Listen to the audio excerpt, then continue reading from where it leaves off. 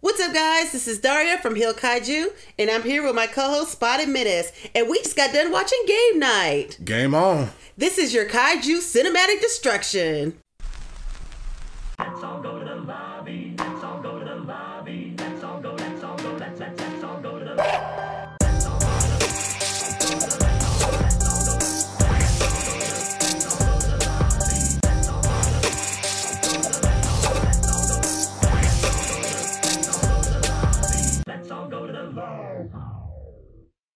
Game Night is directed by John Francis Daley and Jonathan Goldstein and stars Jason Bateman and Rachel McAdams, and is about a group of friends who usually have a weekly game night but are somehow embroiled in a murder mystery. Now, honestly, this is not what I was expecting when I went into this. So when we went to watch Game Night, what was your expectations of the movie? First of all, I expected something like the usual raunchy movie fodder. You know the kind of movies that I'm talking about. The ones that usually star Will Ferrell and are like a lot of cursing, a lot of nasty, dirty Glory, gabs. What's that movie where he was ice skating? Glory Days? No, not like Blades of Glory, but something more like Step Brothers. Okay. I was expecting something more like Step Brothers, and I got something closer to Date Night. If you can remember that, I believe it was Tina Fey and what's his name? Will Ferrell. Not Will Ferrell. I'm sorry, Ferrell. Steve Carell. Yeah, Steve Carell. Yeah. Steve Carell and Tina Fey, which it was more like a sleeper hit.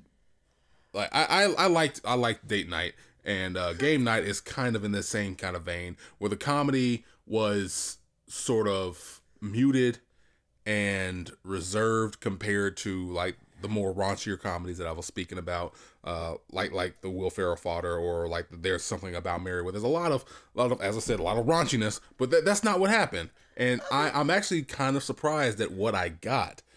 The movie in and of itself turned out to be something that was much more enjoyable than I was expecting when I went into it. Yeah, I agree. I actually enjoyed Game Night. And, you know, I kind of had that same expectation, thinking I was going to get those same raunchy comedies, but that's not what I got. I actually got something very pleasant. The comedy or the jokes were in the right spot. They were on time. It was not so fast paced, but it kept up with a pretty good pace. They didn't jumble a lot of jokes like some of these sleeper comedies like to do. Like Girls' Night Out, they just kind of jumble the jokes all together, so it's like, okay, it's beginning to be too much. This was not Game Night. Game Night, everything was where it was supposed to be, and it was actually kind of spaced out, which made the movie pleasant, enjoyable. Okay, so I gotta cut my sister off, because she has been harrying me for the past 2 weeks to come see Game Night. We went down to Atlanta to go see Black Panther, and every time we saw any of those trailers, she's like, we got to go see Game Night. We got to go see Game Night. And it's one of those things where I didn't want to see this movie. I really did. I was not looking forward to this. I was not looking forward to this review, but it wasn't that bad. And it wasn't that bad. A lot of the camera work is what I found to be a lot more fun and interesting than a lot of the comedy. The comedy was sort of, the movie and the comedy in and of itself was a little bit paint by numbers. Like the jokes you can kind of see coming. They weren't anything that was surprising or overly taxing.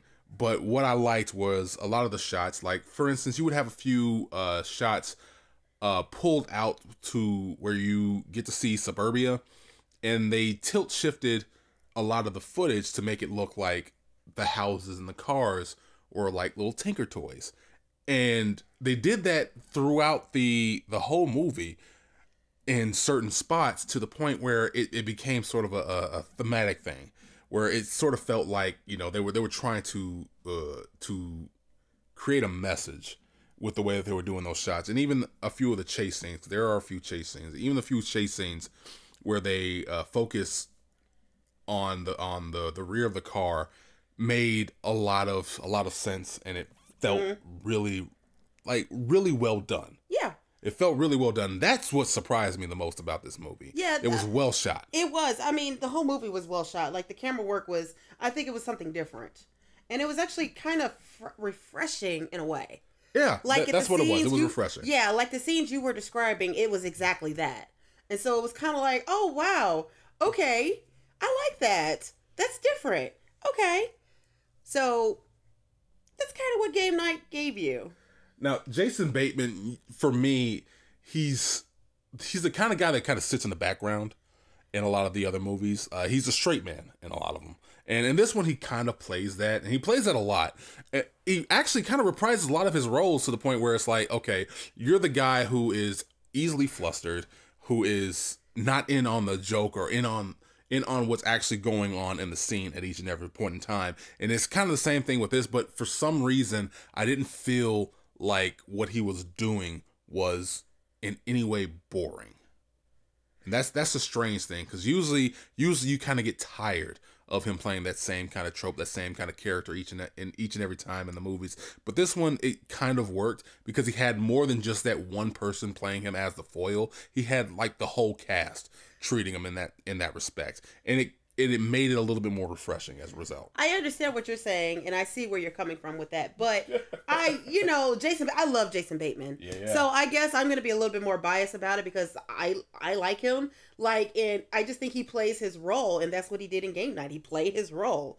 It was kind of like Identity Thief in how he played that flustered role, and he plays the flustered role again. And yeah, you're absolutely right. It kind of gives him a break, or becomes more refreshing of him as a character, because then the whole cast in Game Night play the exact same role. So it's kind of like, oh wow, okay, we have a lot to play with. We have a lot of dialogue going on here, and it's not just Jason Bateman. It's Bateman, McAdams, Peretti, everybody. Oh yeah. We got a real quick cameo with Chelsea Peretti. Yeah, and she, of course, plays all her roles. Now everybody in the cast did a great job. Yeah, I love the cast, but there was somebody who really managed to steal every scene that he was in, and that was Jesse Plemons, who played Gary, the next door neighbor, throughout this whole movie. They really worked that in well, to the point where everybody else, like, it's your usual group and gaggle of friends that you kind of expect in these kind of movies, and without his presence, to really kind of break up that I agree, the feeling of normalcy around these group of people. Without him there, it wouldn't have worked out nearly as well. No, you're right. It kind of would have dropped a little bit, but with his character and his standout character, he was one of my favorite characters. He's definitely a standout. And they placed him in the most genius spot, so you were just like, what the hell? Definitely. But it was done well. It was done well. It was done nicely. And like I said, the comedy it was in spaces that it needed to be. And it wasn't overcrowding you. Now the problem with that is that some of the jokes struggle to land, and that kind of makes some scenes drag. That's the only problem that I have with this. That, and it felt a little bit long, to the point where it just kind of drags even more. It clocks in right around an hour and 40 minutes, and it almost feels like it was limping towards the finish, towards the end. It really wrapped things up, but again, it just never really did it in such a way that kept me compelled and kept me attached to the film. Really, I was almost to the point where I was kind of like, I kind of wish I had a watch. I don't wear watches. I kind of wish I had my watch, and I was like, okay, are we getting towards the end? Because the climax needs to happen. I don't agree. I liked how the ending went, and I like how I was still brought in the whole time. From beginning to end, I was brought in, and I liked it. And some parts were lagging, but it didn't really bother me that they were lagging. It really didn't. And I guess that's because as the parts were starting to lag, something else happened that it picked it right back up. So to me, it didn't bother me as much that certain scenes were lagging. But no, I thought the ending kept me going from beginning to end of the movie. I was in there, and I enjoyed it, and I liked it. Honestly, I say that this is more your kind of movie than it is my kind of movie. It more so is. But honestly, I would have to say that the people who were there on screen at each and every point in time, they were likable enough, because you run the risk of a lot of these characters in these kind of movies being completely irredeemable and unlikable. Yeah. Like movies like Bad Moms or Horrible Bosses or something like that, where every single character on the screen, you're just like, I don't want to spend time with you. I don't want to look at you. I don't want to see you succeed in whatever you're You doing. just don't care. But in this one, everybody had a purpose. Not just a purpose, but everybody had some kind of quality to them.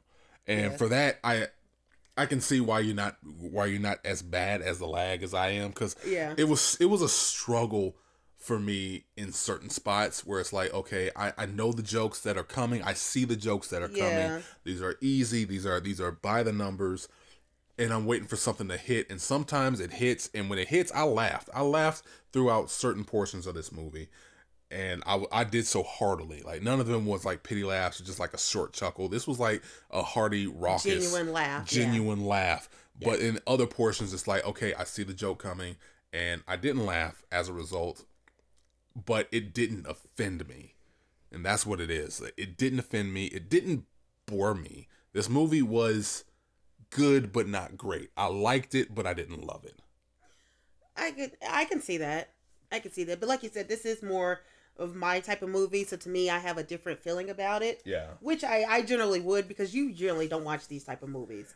I mean, like, it's not like I don't like them. I know you don't like them, but you would watch them at home versus us going to the cinema to see them. This is definitely something that I would rather see on like HBO or on Stars or just like catch it on DVD. Yeah. But like having to brave through, we had to brave through not only the crowd to go see this movie, but we had to brave through the crowds coming to still see Black Panther. Because Black Panther is still selling out. It's still selling out. It's still making money. It's still. We are a week in, and like we struggled to find a parking spot. We had to wait in a long line just to pick up our pre-order tickets. Yeah. Then we had to wait in line to get the concession, and all of that and we still managed to get in there just in time for the opening credits. And I was surprised to see that. Yeah. But everything about this was good. It was good. It wasn't great. It was good. I didn't hate the experience. I'm a massive introvert, and I don't like going around in big crowds. And I didn't hate this. I didn't hate that we went out and saw it. I would have much rather seen it at home with my own bucket of popcorn instead of having to pay the outrageous prices at the concessions. But it was still good. Yeah. I actually would give this movie 4 stars. No, I refuse. How you gonna give Black Panther 4 stars and then give this 4 stars? I really enjoyed it. I really enjoyed it. Wow. Yeah, I would have to give it 4 stars. You would give it 4 stars. I give it 4 stars. I will go see it again. Wow, I'm gonna have to ask you about how you manage. I don't know. To give this 4 stars. But I give it 4 stars. It's just my opinion. I give it 4 stars. But then again, I also like the people in the movie. So, it's the same as Black Panther. I enjoyed the movie. I like the people in the movie. It just kept me going. Wow. So, 4 stars. 4 stars. Wow. And you, prude sir, would give it what? Wow. Wow. I'm shocked. Yeah. I'm incredibly shocked. I gave Black Panther 5 stars because I felt it was nearly perfect, if not completely and totally perfect. Yeah. And I needed to disseminate. Like, I actually had to sit down and try to get my thoughts together for that. This one, again, was just okay. It was good, but not great. Okay. So I can't give it anything more than just 3 stars. Okay. 4? Yeah. 4. I'm sticking to that. So you are like, hey, if you want to go see a movie, I'm going to either recommend Black Panther or Game Night. Yes. And I am I'm okay with going Game Night 50-50 over Black Panther. That's what you're basically saying with that rating. Okay. Wow. I enjoyed it. My goodness. That's my opinion. I enjoyed it. So, send all of your angry what the hell mail to P.O. Box Dee Dee, what the hell are you thinking? Why? When it's my opinion. That's just strictly my opinion as far as to what I think about the movie. Jeez. And that was my opinion. You know what? I'll let you have it. I'll let you have it. I'm just wondering, like, how can you be like it's on the same level? Like I said, like again, I enjoyed the characters. I enjoyed the movie from start to finish. Hey, you know it what? was one of my type of movies. Hey, yeah. You know what? Just shake my hand. If you can't see Black Panther, go see Game Night. You gave it four. You gave it 4 stars. You gave Black Panther 4 stars. Yeah. I give it 3. I give it 3. That's our rating. That's fair. And honestly, I stick by it. She sticks by it. Yeah. Whatever. Any parting words, please? No parting words, unfortunately. Thank you. You are so helpful giving this 4 stars. I know. 4. Yeah. I don't know why it's bothering you. I'm just surprised. But I'm pretty sure it doesn't bother anybody else. I'm surprised because like we walked out the theater, you said 3, and now I said 4. No, you said 3. I said 4. I never said 3. Anyway, this has been your Kaiju Cinematic Destruction. We'll catch y'all later. Deuces.